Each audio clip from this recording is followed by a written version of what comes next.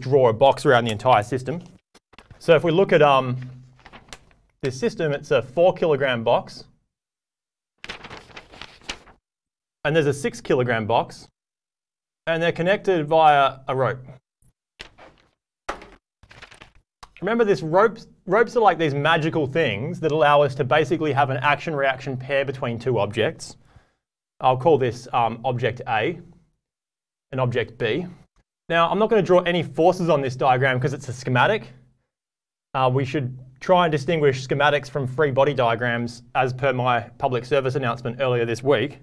So to just be like as gruesome as possible, I'm going to draw two separate free body diagrams, one for body A and one for body B. So these guys have their own weight forces acting on them, of course. There's a normal force. There's also a tension force. Now it's tempting to write that tension force as T in both cases, but really, because I'm a stickler for the notation, I shouldn't really write those two forces as the same symbol because they're pointing in the opposite direction. Yes, they have an equal magnitude, which we'll acknowledge with some notation. They've got the same magnitude, but of course they're pointing in the opposite direction. So I really should distinguish between those two vectors. And there's one more force in the problem, which is the force which the person's pulling on object B with. Now, the question in part A asks us to find the acceleration of crate A. The acceleration of crate A is equal to the acceleration of crate B. That's the first key insight.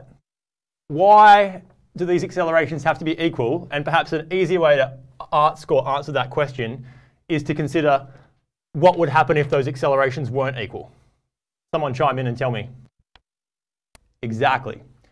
Exactly right. Thank you, Brody. If A is accelerating more than B, it's going to crash into B.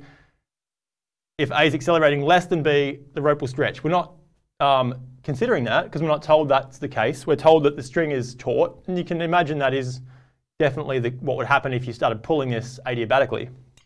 So that means that both these things have the same acceleration, which we're just going to call A.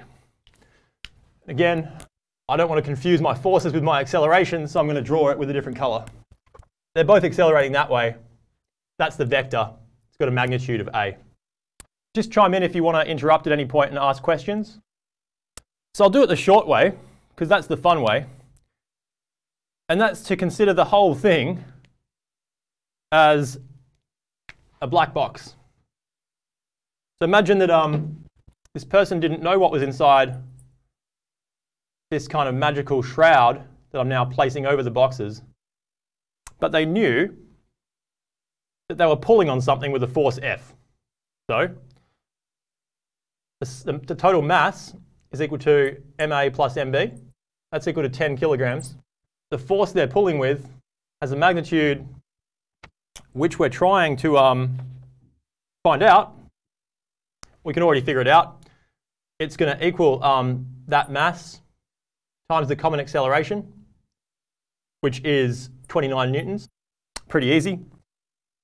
And now we've got to figure out the tension. Well, again, we can use Newton's second law and the free body diagram for box A to say that the sum of the forces acting on box A have to equal the mass of A times the acceleration. This is really simple because the vertical components cancel. The box isn't accelerating up or down. We just have the tension force, which is the only horizontal force acting on A, equal to the mass of A times its acceleration. We can just take the x component of this equation because it's a purely x-oriented set of vectors. And that means that T is equal to MA times A. We know everything about the right-hand side. It's 4 kilograms times 2.9 meters per second squared. So that is 8 plus 3.6. That is 11.6 newtons. So that means we can easily see that the tension in the string is way less than the amount that the person's pulling on the box with.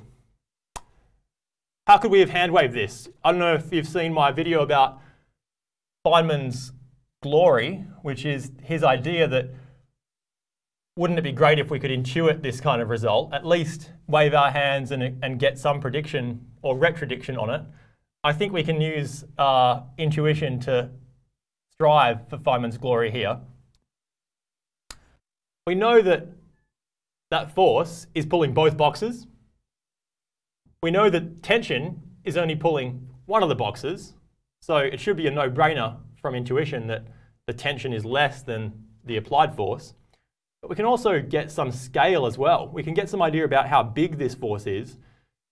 Because that tension force is only pulling 40% of the overall box weight, we should have that this is equal to 40% of 29 newtons. I haven't done that calculation, but I'm pretty sure it's correct. If anyone wants to check, that would be awesome. All right, any questions about that? This is just one way to solve this problem. There are others.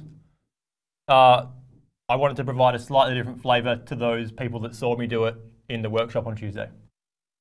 No questions? Comments? Critique of the AV? All right, I'm going to switch over to my tablet so we can solve question 10 together.